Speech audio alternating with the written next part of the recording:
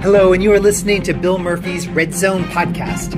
I interview leaders who inspire me in the areas of exponential technologies, business innovation, entrepreneurship, thought leadership, enterprise IT security, neuroscience, philosophy, personal development, and more. Welcome to the show.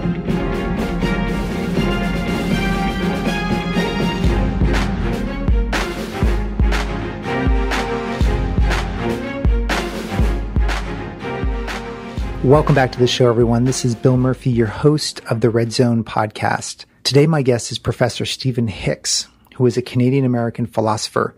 He teaches at Rockford University, where he directs the Center for Ethics and Entrepreneurship. You're going to like this show for a couple reasons.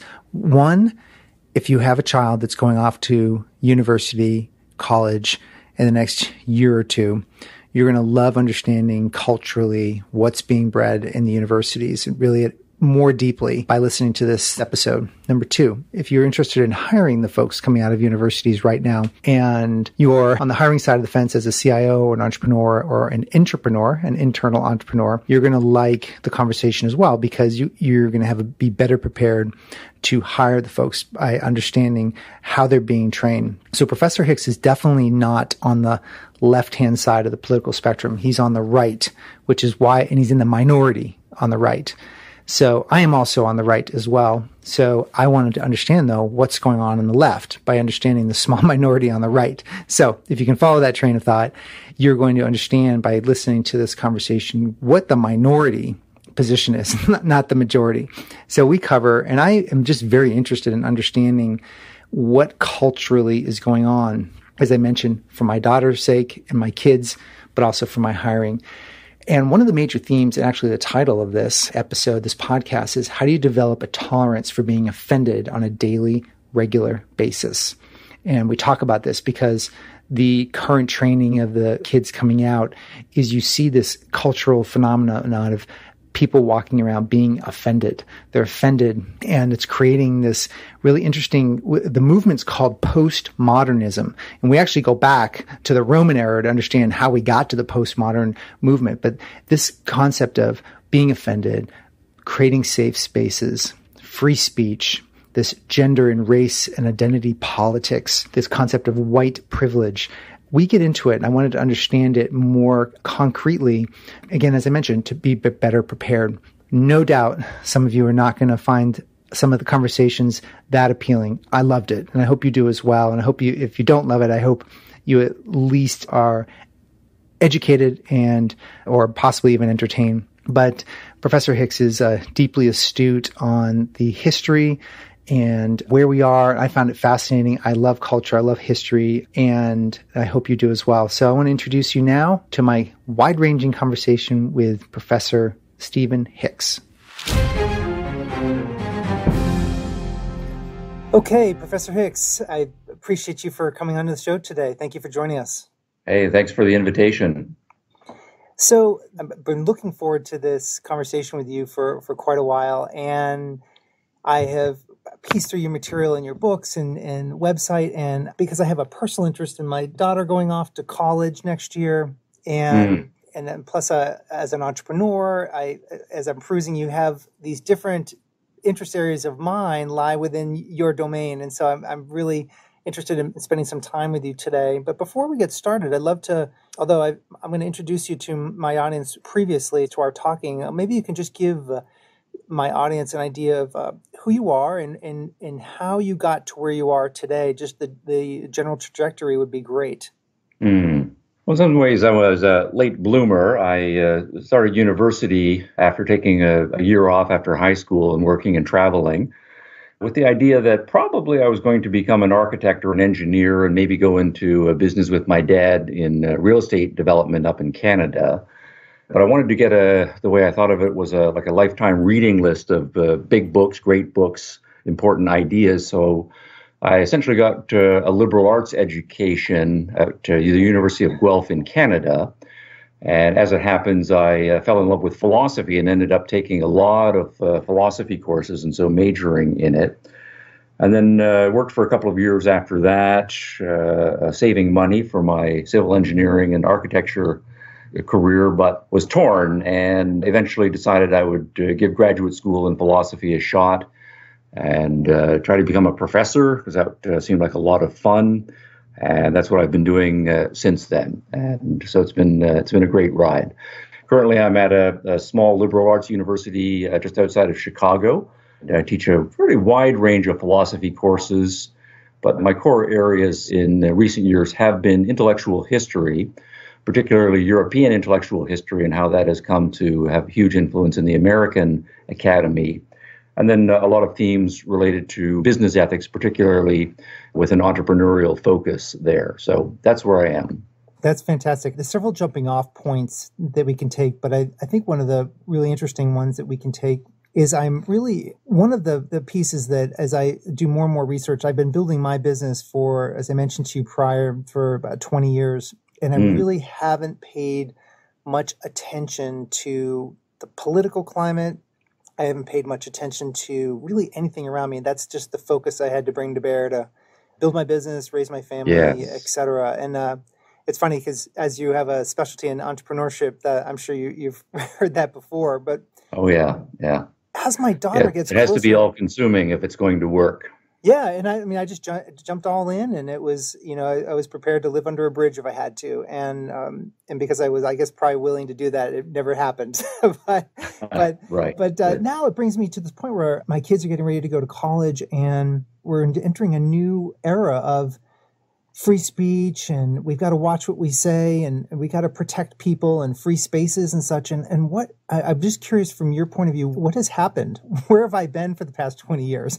Well, yeah, there has been a revolution, particularly in some subsectors, right, of the university, but ones that are influential in that they speak to the value issues more. So in humanities departments, there's been a shift from what we call the tradition of classical liberal education, where the individual mind is what we're focusing on. Each individual is unique, and we're training students to be aware of the best technical knowledge and all of the leading theories, and to give the student the skills and the knowledge to be able to assess for himself and herself where the truth lies, and to enter into the argument and so forth.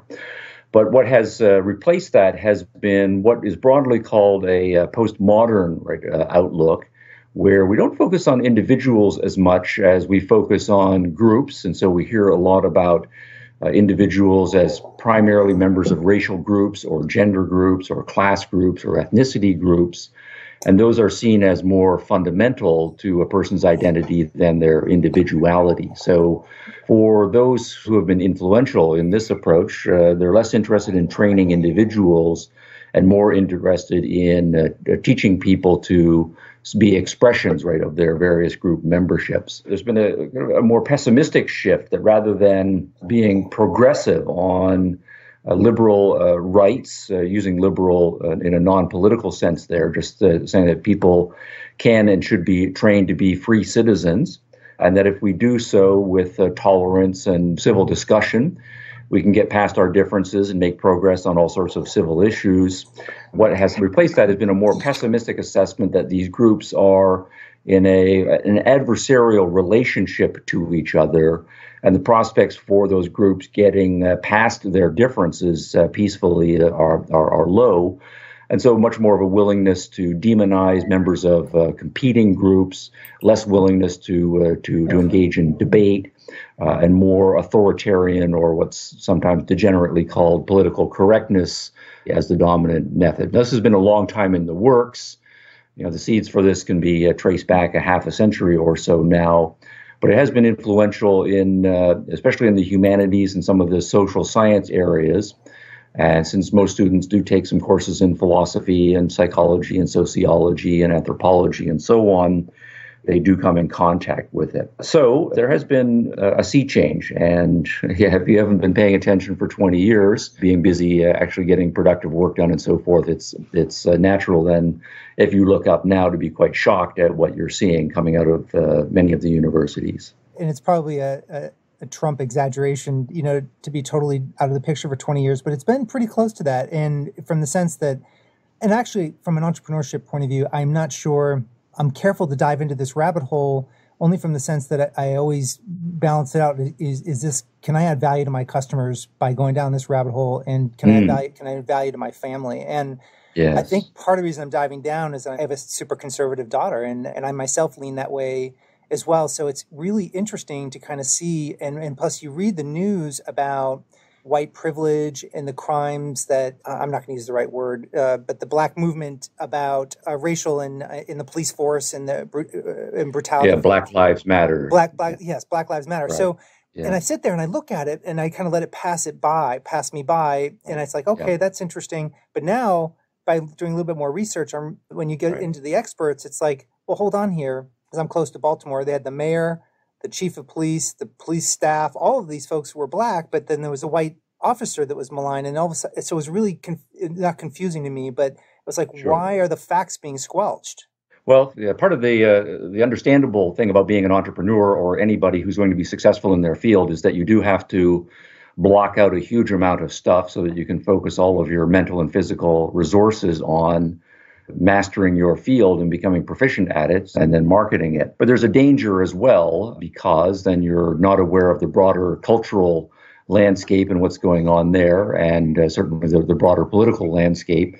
And those, in almost any field of human life, are going to influence you and affect how you can do your business or practice your trade, whatever it is. So in the case of entrepreneurs, the realistic thing then is to point out that if you are successful in your business, you're going to be scaling up your business.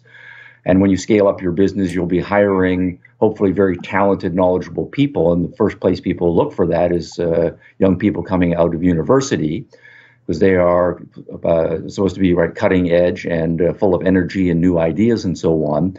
So what you need to know is, what are they actually being trained in, and what cultural attitudes, philosophical attitudes, political attitudes, and so on are they picking up during their university time.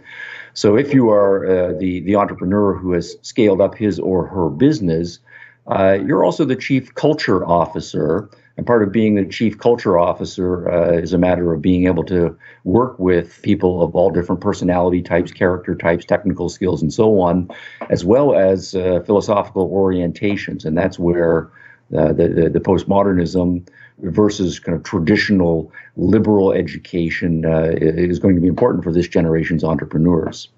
You know, one of the interesting pieces that I explored before we talked is this word postmodernism, because it confused me initially, but I heard you give a brilliant, and just, I want my audience to understand this word from a broader context, because I finally heard it a day or two ago and I listened to you explain the history. You went back to the Middle Ages and explain, if you could walk my audience through kind of the major epochs and what brought us to a postmodern era, because as soon as you say post, you wonder, okay, well, what's modern, and then what's pre-modern? Maybe you could just get us onto a level sheet from. Okay, how about if I ask you for a strict time limit? So if we're going to march it back, do you want a 1 minute answer or 2 minute answer? And I'll try to honor that. Yeah, the one I heard was you started in the Middle Ages and explain kind of what was the general philosophy of in the Middle Ages and kind of what that was called. And then you worked up through the Renaissance. And I think just broad strokes, I think everybody would kind of get from previous classes. And I'd love for you to kind of hit on Marxism and socialism and kind of general philosophy, and then march us into today. And that would give us kind of a lens of where we are today. Okay, I'll launch in, and then when you want to jump in, just give me a signal and I'll wrap it up. All right, so if we think about the modern world, both in philosophy and history, we talk essentially about the last 400 to 500 years. And the main features of the modern world, this is striking if you think about how many tens or hundreds of thousands of years human beings have been around. The last few hundred years have been extraordinarily revolutionary. So the fact that we are very science friendly, and we have mature sciences, and we expect science to be able to continue to push back the frontiers of knowledge, to explore interesting, fascinating things about ourselves and the world that we live in. So science, and particularly mature science, is a very modern thing. The fact that we are a technological society, and again, that we take huge amounts of technology for granted, that we're comfortable with technology, and we always expect the technology to be improving.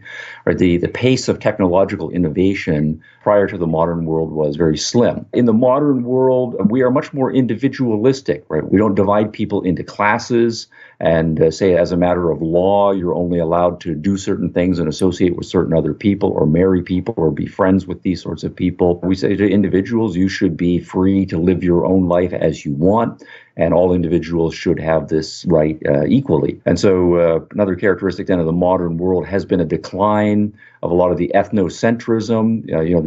If you go back to the history of the French and the English, just to take two examples, they hated each other for centuries and centuries.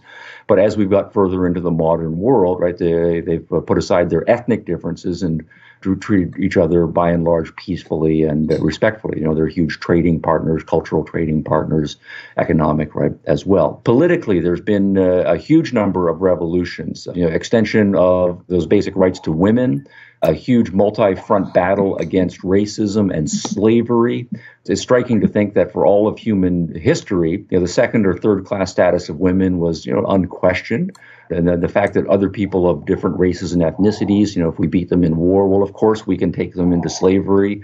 That's just part of nature. The fact that in the modern world, we by and large put those ideas behind us is also a striking revolution. The widespread markets, the widespreadness of liberal, democratic, Republican forms of government, the rejection of old-fashioned tribalisms, old-fashioned feudalisms, and so on. So the modern world has been very revolutionary in just a few centuries, and chances are good that people in our lifetime, people born in the 20th century, we're like the fish swimming in it. We're not, aware that we're actually in water. It's just the environment that we are raised in. So we are, liberal in the classical sense, democratic, Republican. We believe in liberty and equality. We take science and technology largely for granted, and that makes all of us, right, moderns. Now, the big contrast is then to what we broadly call then a pre-modern world. And if we just look at the history of the West, because, different parts of the world, the timelines are different. From, say, 300 or 400 or 500, decline of the Roman Empire for the next millennium, right, almost 1,000 years, right, the dominant cultural framework was a strongly religious one, right, where we're not especially scientific, right, or technology, and we're not especially interested in the natural world. We're focused on the world beyond the natural world. And to the extent that we're that way, we're not going to be as interested in science and technology and trying to understand the natural world. The natural world is seen more as a place where you live, typically not very long, right? Life expectancies, right, were quite low. And there's a lot of misery, right, in your lifestyle because we don't have modern technologies and modern medicines when we get sick. And we're just focused largely on getting through this life and what's going to happen to us in the next life. We don't have the individualism, right, of the modern world. People are very circumscribed in what they're allowed to do because of their class locations. Vast majority of people are serfs, right, or peasants, right, or slaves in some sorts. And if you're not that, then you're in a guild. And of course, then you have more privileges, but they are privileges. And you're still not allowed, except under certain circumstances, to associate with people above your station. And you certainly don't want your kids to marry anybody below your station. So you have a very much hierarchical, class-bound, right, kind of society. The notions of separation of church and state, the notion of free markets, all of those are nowhere on the landscape for 1,000 years. So the point that is that in the early modern world, you can start to see this in the Renaissance in the 1300s and 1400s. And certainly the Reformation and Counter-Reformation in the 1500s was another revolutionary area. You see the developments of the sciences starting in the 1500s and the 1600s, and then a whole number of political and economic revolutions in the late 1600s and 1700s. So it's an extraordinarily dynamic, right, couple of centuries, and out of that, we get the modern world that you and I are familiar with. So I'll pause there in case you want to jump in on any of that.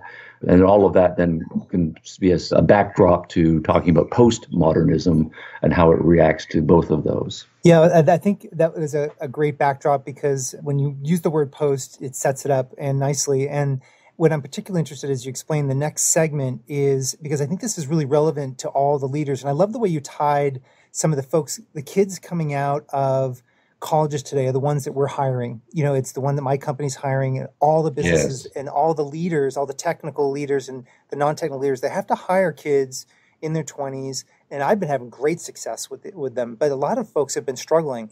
And what would be interesting is as you kind of build through the modern era, through that 1700s, I think you left at, into the 1800s, the types of philosophies that emerged, in the socialism and the Marxism, and then where we went to today would give, I think, really a good framework for everybody as we then maybe shift gears and focus on some of the entrepreneurship pieces. Okay, yeah, so we'll tie this back to the hiring issues. And that's kind of where the rubber is going to meet the road on a lot of these philosophies, right? So one of the, obviously, issues that comes up in the workplace, particularly in the modern world, where it's religious diversity, political diversity, ethnic diversity, sex and gender diversity, and so on. So we can broadly call all of that globalism or cosmopolitanism or internationalism. When you start having people of dramatically different backgrounds starting to work closely with each other, how do you manage that socially, right? And so one of the things that has gone on in the modern world, right, is a lot of experiments of human interaction that just didn't happen before. So men and women, for example, particularly toward the end of the 1800s, as women's education had increased dramatically, and that Enlightenment and modernist push for women's liberty, equal liberty rights and equal political rights and so forth was gaining significant traction. So then human beings start doing in some countries something that never happened before, and that is men and women working together in the same environment very closely with high stakes and pressure and so forth for 8, 10, 12 hours a day.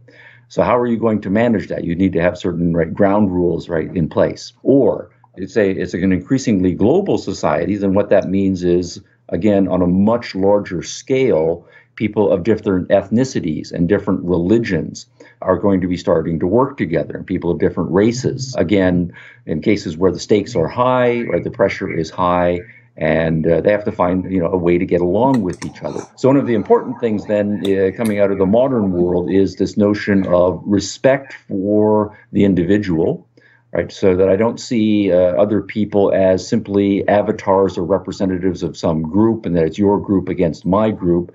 But what I need to do is treat each individual as an individual and ask, what are your merits? What's your character? Can you deliver the goods? And the fact that you come from a different racial group or a different religious group or ethnic group, that's really secondary or irrelevant. So the philosophical argument for the importance of individualism that comes in the modern world has huge implications then for entrepreneurs or people doing business, to the extent that people are able to put aside their racism and their traditional sexism and their traditional classism. We're going to be more successful as entrepreneurs, dealing with our vendors, dealing with our coworkers, dealing with our customers. I think that's a really good point Yes. that you just made. From an individual point of view, I guess what confuses me is it seems like what's bubbling up, what I'm hearing is more of a group think. Absolutely, yes. Okay, maybe you can build on that then.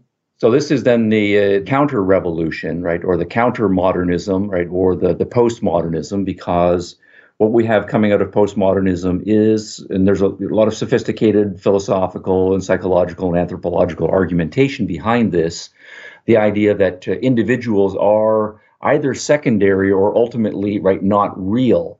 And so there are reinvigorated race-centric analyses, sex or gender-centric analyses, class-centric analyses. And so what all of these views, and there are, they come out of sociology and anthropology and some forms of psychology with some philosophical argument, are the ideas that the individual is only a construct, right? That we are born, and this is, only crude versions will take it this far, but we can, as a working example, that the human being, at birth is kind of like a lump of plasticine born into a certain social context or a network of social context.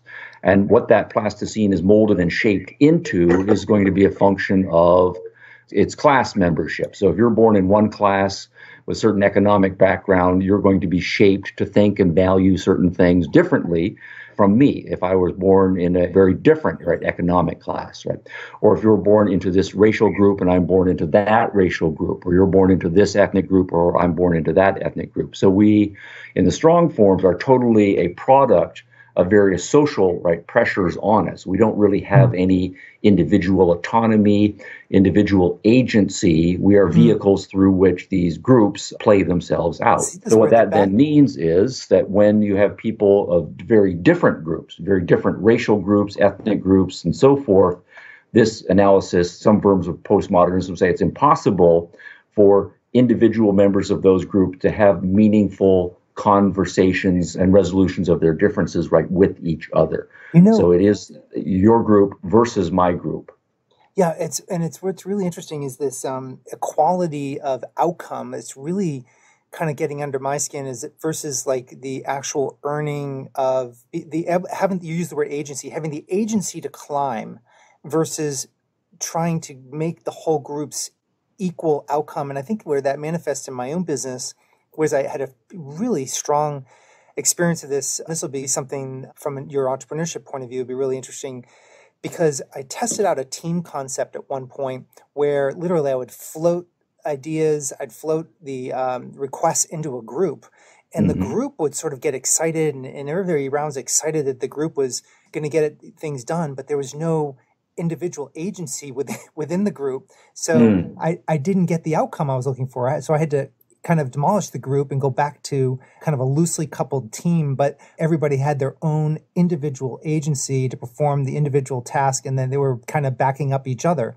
But back to our point about equality of outcome versus, is that a problem with when you were explaining the individual earlier versus kind of this group morphing? Is that where one of the manifestations you're seeing coming from that? Yeah, I think there's two related but also separable points in what you were just saying there. I think whether you see individuals as individuals fundamentally or as vehicles through which the group dynamics are played out, you are going to have that issue of when you take individuals and put them into a group, what is the right kind of dynamic, if you're going to get some productivity and proper brainstorming and sorting out the good ideas from the bad ideas.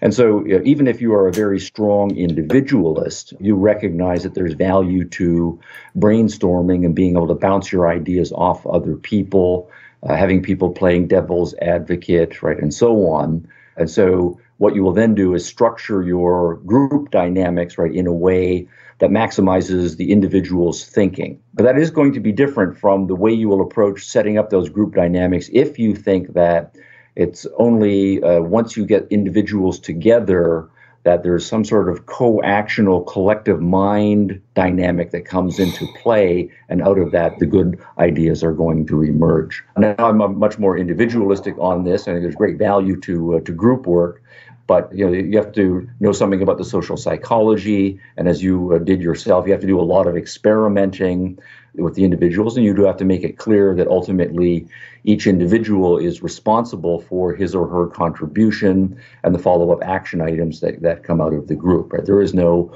ultimate group project or group product rather that's going to spontaneously emerge just because you've got a bunch of people and you've crammed them into a group. But what if we get this? Then it goes back to the other issue, the second issue, which is then to say if you seriously deny the agency of individuals, then the idea that somehow we should reward people as individuals is ultimately going to go out the window, and you will get some sort of equality of outcomes perspective. So one of the things that then, if you go back to the story I was telling a couple of minutes ago, if you really believe that human beings are more or less plasticine, and it's a matter of luck, what social context you happen to be born into as this lump of plasticine, and that what you become is a product of forces beyond your control and not really up to you, then the idea that somehow some people deserve more or have earned more and other people deserve less or have earned less, is going to go out the window, because then what you're going to say is the fact that some people end up with more as a result of certain social forces is just a matter of luck. Nobody really deserves more than anything else. And if it's all just a matter of luck, then if we're interested in fair distribution of the goods that are out there in society, then one standard answer is going to say, well, it should be some sort of equal distribution. And so what we need to do is use various social institutions like governments to redistribute things in a more equal fashion. Or it might be that in a company, if everybody's output is just ultimately a matter of luck, then proper distribution is everybody should get the same wages, same benefits, same honors, and so on. So that's one way of getting to that equalities of outcomes. But haven't we been down this path before, where we've been down sort of this, I might not be using all the correct wording, but from a Marxist kind of socialist point of view, isn't that group thinking, like the group, like we're going to make everything happy for the big group? Haven't we been down that? Didn't it lead to like a lot of death, like and a lot of mayhem from Hitler and Mao? And like, I guess I'd be concerned that we're sort of skirting that edge again. Is that, am I sort of out in left field with that thought? Yeah, so if you take all of these issues that we've been just talking about now in terms of arguments about human nature, how individual or group created, are we, agency versus passivity, and put that in a business context, that's one thing, or in a family context, that's another thing. If we scale up those issues to political systems, then no, you're absolutely right.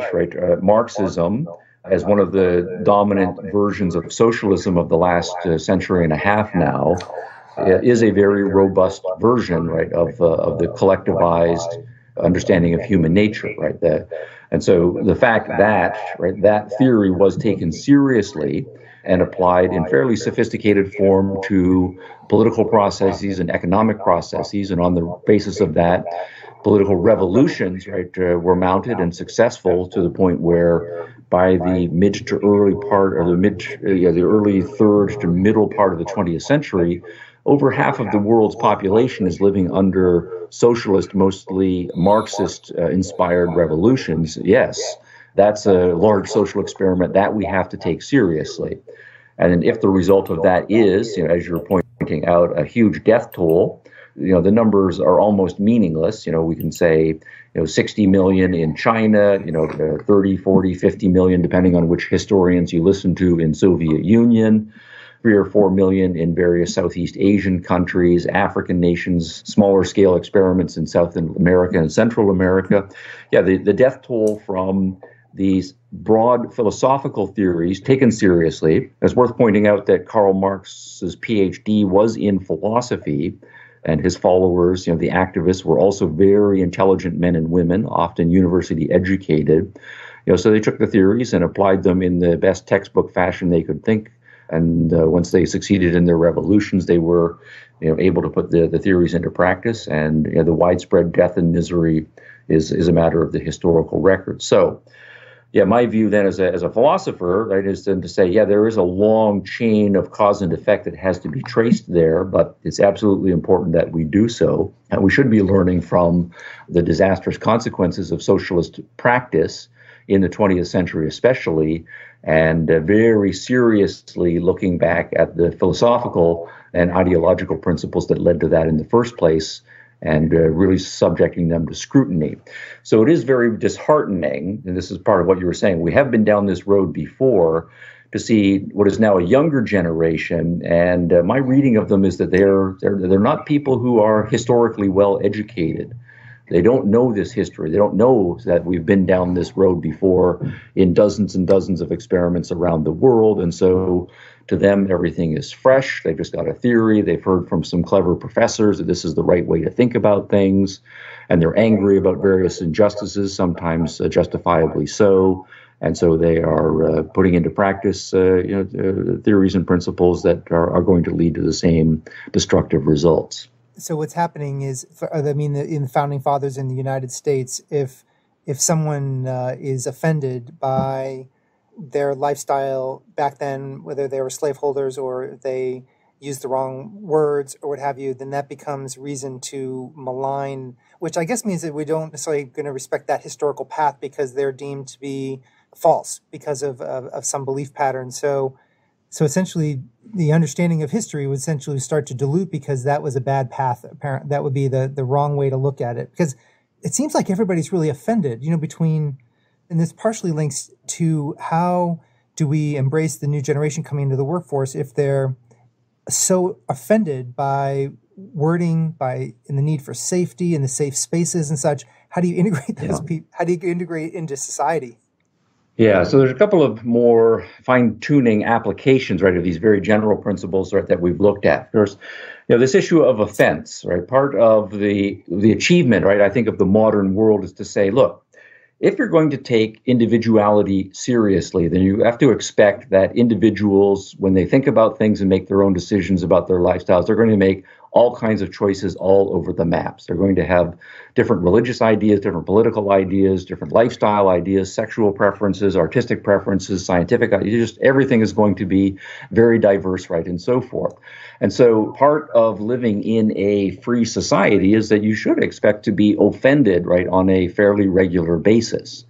And so what you have to do is develop tolerance, right? And so all of the arguments about tolerance on religious matters, on artistic matters, and tolerating the give and take of debate, right, as we argue about all of our different ideas, right? The modern world then says, sure, you're going to be offended regularly, and part of your growing to be a mature person is developing a thick skin so that you can handle the heat, that your ideas can be challenged, that you're willing to see other people living their lives in various ways and say that's their life, right, not my life. And so a certain measure of being offended on a regular basis is part of the price you pay for living in a liberal society. So what you get then out of that is if you back away from the idea, right, that individuality matters, right, and that liberal freedoms, right, apply to the individual matter. If you think that people are parts of a group and that all people in the same group then basically are going to have the same ideas and the same values, and that you're in a power struggle with other groups, what you want is for your group to dominate, right, the other groups. You want to impose your agenda, right, on the other group. And so it just becomes then a power play. And one of the things that you learn is, since all the people who are liberal and individualist and nice people and civil are willing to respect people's differences and that they are trying to be as civil as they possibly can, they don't want to be offensive because, there's too much offensive, is going to be problematic. So people learn their manners and learn how to be civil.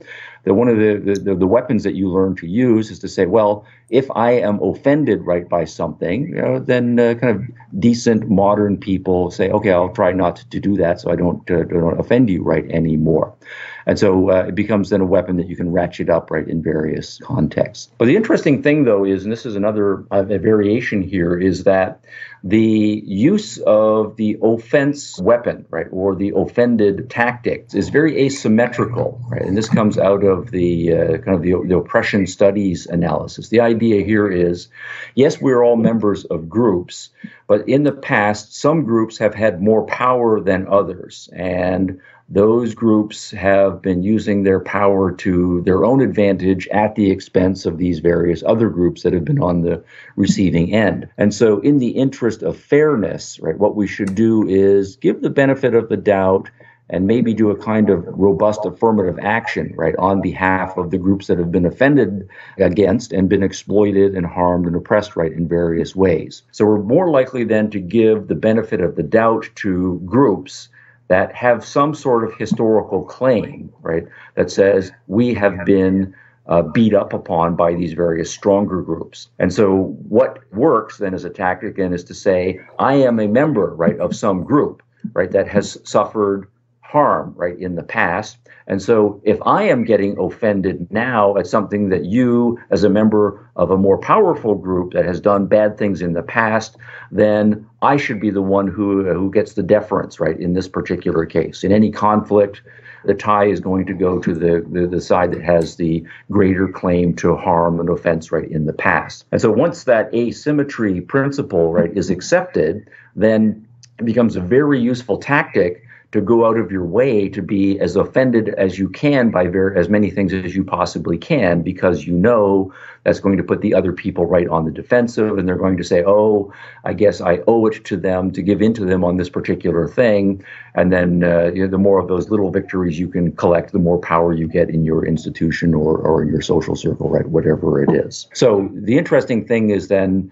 if you take the historical analysis, right, the argument, at least in our social context, is going to be it's males who have been offending against females, right? They have been the oppressors. And so anytime now females are able to claim some sort of offense, we need to give them the benefit of the doubt on that, right? Or historically, it was whites against various non-whites. So now, if you can make a claim to offense as a member of a non-white group, that has a certain amount of cultural power now, right? Or it was Anglo-Saxons or Protestants, right? Or whatever, those ethnic groups that had the dominant power in this country. So if you're not an Anglo, not a Protestant, right, a member of some ethnic minority, and you've got some sort of a grievance claim, that has special cachet and power now. So it's the assertion of minority interests, but using the being offended tool, right, as a weapon in the current social environment. Okay, I see. And that links to the term, which I've had to research, the white privilege term, and then also that's right. The safe space and the being. Okay, this all makes sense. Right. And then the privilege is a bit of a term of art. It's, to my way of thinking, it's an anti-concept, because a privilege is some sort of authorized institution that has power and is able to grant, special rights. So, if you're a member of a country club, you have certain privileges that people who are not members of that club have, right? Or under old feudal systems, right, that the monarch could grant privileges to certain individuals, but not to various other individuals. So a privilege is an advantage, right, that's given by a social institution, and often arbitrarily doing it so. But what has happened in the last generation is the concept of privilege has been broadened. Kind of any advantage that anybody has, we were going to call that a privilege. And that takes away the idea that there are advantages that might be earned, right, by your individual effort, right? So it obliterates the concept of an earned advantage. Everything that you have just as a privilege because you happen to have been born into the right family or at the right time or in the right country, things that have nothing to do with your individual agency. So yes, it's all networked. Well, it seems like we've been down this road before, but I appreciate you for bringing us to that point. So as we round the final turn, I do want to go back to entrepreneurship and innovation, because a lot of the folks that listen to my show are the innovators in their organizations, either because they invented and created the organization or because they're in a position of intrapreneurship within. And also, yes. What I have never had anybody talk about ethics, though. And maybe we can wrap up with innovation. I'd like to kind of launch into that, though, with a conversation about ethics. And yeah, absolutely. Maybe kind of give me your general ideas of how you see ethics and social responsibility, and whether we're overdoing it or whether we're underdoing it in the world, and where you see entrepreneurs and intrapreneurs playing a role in that. Well, yeah, my take on ethics in the business ethics community is currently a minority position. Right now, and for much of its professional life, the last half century or so, business ethics has been kind of dominated by the idea that ethics is about kind of a sermon, right? That what you do is you sit on the sidelines and you watch people in business do what they do. And then whenever they mess up and make a mistake, right, you jump in and say, you shouldn't have done that. So you look at the problem cases, and ethics then comes to have a reputation for being kind of a don't do that, right, or don't do certain things. Whereas my view is that ethics, first and foremost, should be focusing on the positive. So we're living our lives, and we want to live the best lives that we possibly can. And that's, of course, a big, huge project, and it involves many right components. But when we think about our business lives, that's going to be an important part of our lives. The core ethics issues here are, am I going to go into business, or am I going to not go into business? For example, I'm going to try to get a living by being a parasite and stealing, right, from various other people. Or I'm going to be lazy and expect my parents or society as a whole to support me, right, in various ways. So My view is that right from the get-go, people who decide to go into business are already making a positive ethical commitment, because what you are saying is, I am going to take responsibility for my life and I am going to make a living, right, by my efforts. I'm going to be a value creator and a value producer. And I think that that is something that business ethics needs to start with as a foundational principle, giving honor, right, to people who go into business, right, as their mode of surviving in the world, right? I'm not trying to be a military conqueror and just go out and kill people and take their stuff. I'm not going to be a back alley mugger. I'm not going to be a lazy guy on the sofa in middle ages whining that I never had a chance in life. So the emphasis should be on positive value creation and honoring those people who do engage in positive value creation. Now, another than immediate component, you mentioned social responsibility. I think right at the foundation level, built into the practice of business is a high social responsibility, because what you do once you start making stuff, creating things that are valuable, is then you try to sell them to other people, if we take the producer's right standpoint here. And what that means is, right, you are offering, right, something to another person, and you're honoring that person in the sense that they can look at what you have to offer and say, yes, I like that, or no, I don't like that. If they don't like that, they're free to walk away, right? And also, if they do like that or they show some interest, you enter then into a negotiation phase. But that's a peaceful discussion, right, that you're having about the features of your product or service, how much you're going to charge, and all of the various things that we negotiate. And so you are committed, right, as a matter of principle, to offering something of value to another person and trying to deal with that person on a peaceful basis, right? And of course, you expect a certain measure of justice, right, your way. You're the one who has created some valuable product or service, and the customer is honoring you, right, by payment, saying, wow, this I think is going to add value to my life. I'm willing to give you, say, $100, right, for this. And so what you're committed to is the idea then of peaceful interactions, right, with the customer, and the customer is committed to peaceful interactions with you. And built into this transaction is the idea that both of you should walk away from it better off, right? So it's going to be a win-win transaction, right? So the deal goes through, you shake hands, you sign the contract, and then you each say to each other, thank you, right?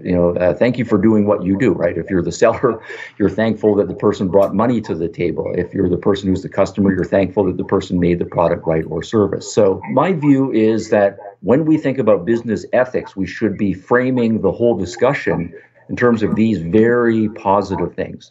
People committed to responsibility, to making value in the world, to dealing with other people peacefully, and to be always seeking the win-win transaction. Now, out of that, of course, as business gets complicated and people have mixed motives, and sometimes we get tired and we're tempted to cut corners, there are people who are going to try to cheat, right, in various ways. And so part of business ethics also has to deal with the negative. But I like to frame all of the discussion of those negative things within a deeply positive, honoring understanding of what the business enterprise is all about. Do you link social responsibility and ethics together, or do you kind of break them? And I guess what I'm referring to there seems to be a corporate guilt to social responsibility. And am I accurate with that, or like, are we? I'm sorry, did you say the word guilt along the way? Yes, like almost like a corporate guilt, or it's almost like a badge of honor, or like we're going to give $5 for every pair of shoes to the poor in India. But the guy who had that idea probably was very much aligned with that concept. But the more we carve out these programs for others, it doesn't seem to be quite as social responsible as right. Anyway, that's where I'm going with it. Okay, so social responsibility is also a kind of a term of art within the business ethics community. You can use it, of course, just neutrally to say, right, we are social beings, and what are our basic responsibilities to each other? And my view is the one that I just sketched out before, that we should respect each person's individuality and their freedom. And if we're going to interact with each other, the basic social principles there, that we're going to trade with each other peacefully and seek the win-win. So that's my understanding of the basics of social responsibility. But all of that is very controversial, right, in the literature. And there are kind of many leading theories, right, of business ethics that don't frame business that way. Instead, they have a much more cynical understanding of the business enterprise. So, you've probably heard the phrase business ethics, right? Isn't that an oxymoron, right? Or isn't that a contradiction in terms? And there are any number of people historically and still in our generation who believe that what it is to be successful in business and what it is to be successful morally are very different things, in tension with each other, right? Or that they just run on parallel tracks to each other. One sign of that is is this guilt word, right? That if the idea is I made $1 million last year, and if I know that I actually made $1 million, right, by producing goods and services that are genuinely adding value to other people's lives, right, then I should feel proud, right, of what I have done. That's an amazing accomplishment for any individual to do. But there are approaches to business ethics that turn the idea that you could take pride in creating value is almost invisible to them, that in some sense, anybody who has acquired $1 million must have screwed somebody over right along the way, right? Or if you've got $1 million, that means somehow other people are out $1 million, that your gain is their loss.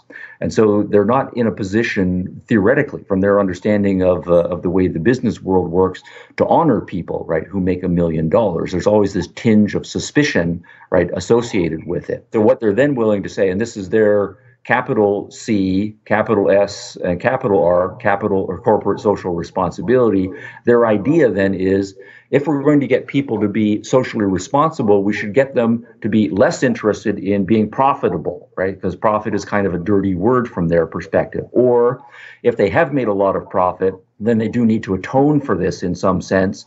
And the way they can atone for it is by giving some of their profits away to other people. And then we'll kind of say, well, I guess it's okay that they made the money because they gave it away. To me, is a very deeply alien ethics perspective, but it is out there and it is prominent both in the professional business ethics literature and in the culture more broadly.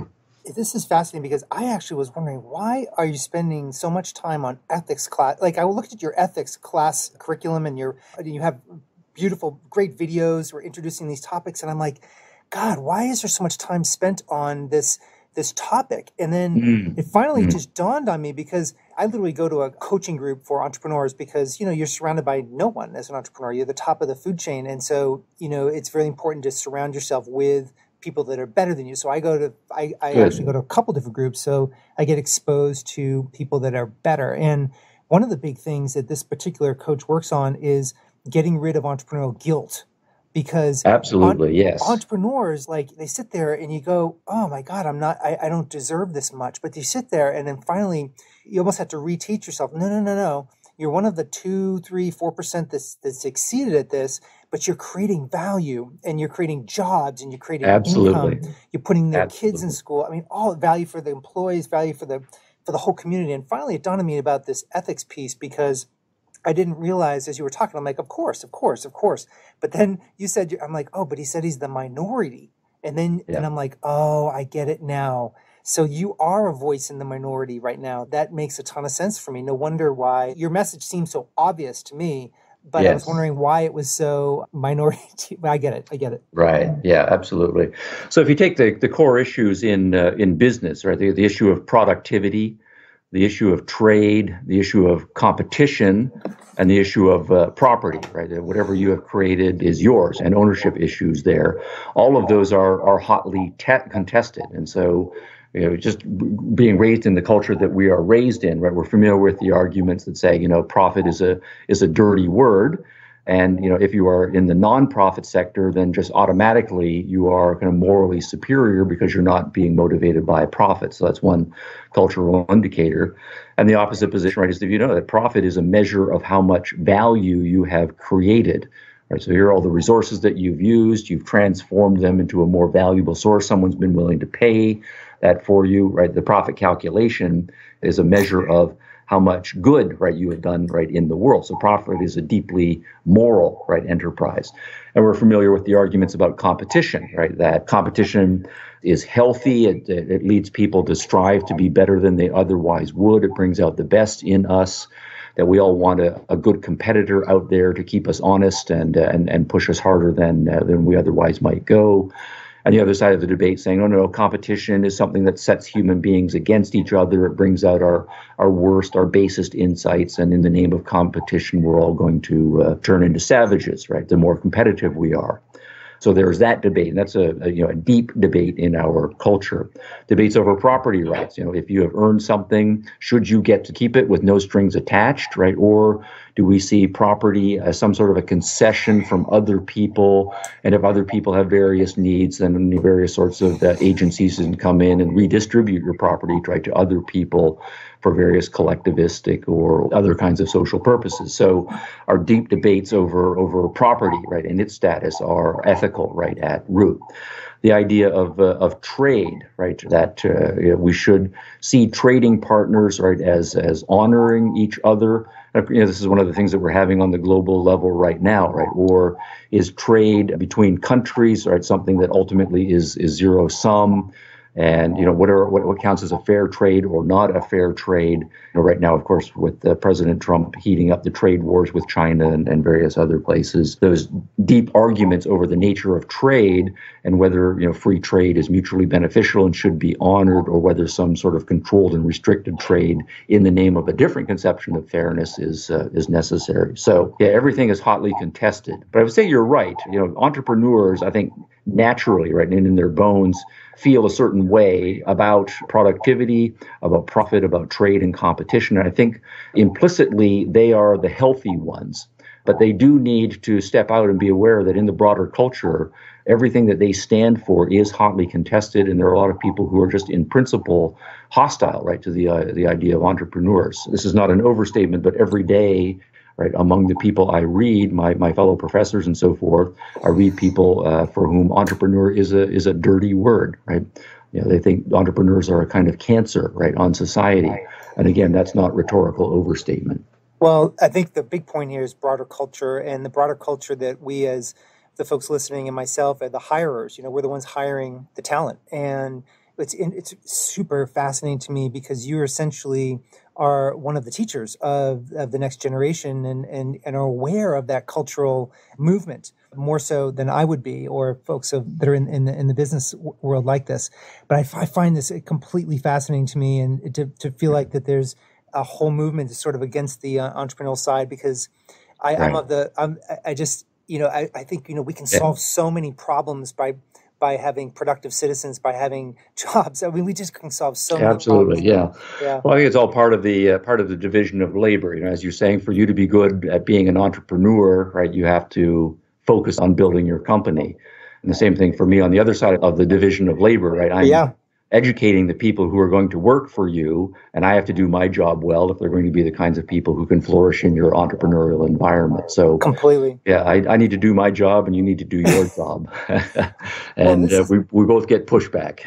Completely, and I first of all, I want to thank you for your time today. This is as fascinating as I thought this conversation was going to be. Great, my pleasure, Bill. Thanks for having me on. Really interesting questions too. Professor Stephen Hicks, this has been great, and I will put links up to you and to your site, and you have just this incredible amount of resources on your website. If people want to reach out to you, would you recommend they go there? StephenHicks.org would be the best place to go. Or my Center for Ethics and Entrepreneurship, we have a site for our university-based center as well, and there's some resources there. Although a lot of it is at YouTube, as I'm sure you know. Yes, we're going to link to your YouTube, and we'll link up on all of your sources. But great. This is fantastic. Thank you, Professor. All right. Well, all the best to you and your business and your podcast. Sounds like you got a good show going. I appreciate that. Thank you. Thanks again. Great. Bye-bye. Bye for now. So there you have it. This wraps another episode of Bill Murphy's Red Zone podcast. To get all the relevant show notes, please go to our blog at www.redzonetech.net/podcast. Additionally, make sure you go to iTunes and leave your comments in iTunes about the show. This helps our show rankings enormously, and it helps support the show. Until next time, appreciate you very much for listening. Thank you.